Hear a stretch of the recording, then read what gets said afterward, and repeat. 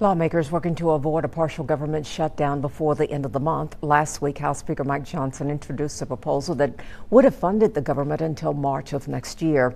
It would have also required people to provide proof of citizenship when registering to vote. Lawmakers were supposed to vote on that yesterday, but Johnson pulled the proposal over concerns from lawmakers on both sides of the aisle. Right now, Republicans hold the majority in the House, so they've had to rely on Democrats to pass legislation. Congressman Matt Gaetz says Congress needs to change the way it holds those votes. It is crazy that $38 trillion in debt, we are taking one up or down vote on the continuing of all government funding.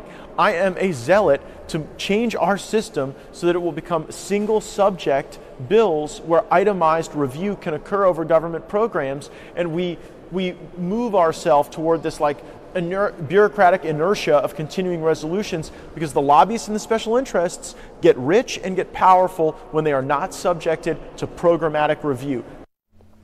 Congress has until September 30th to pass a government spending bill. If they don't, several federal agencies will shut down, impacting thousands of federal workers across the country.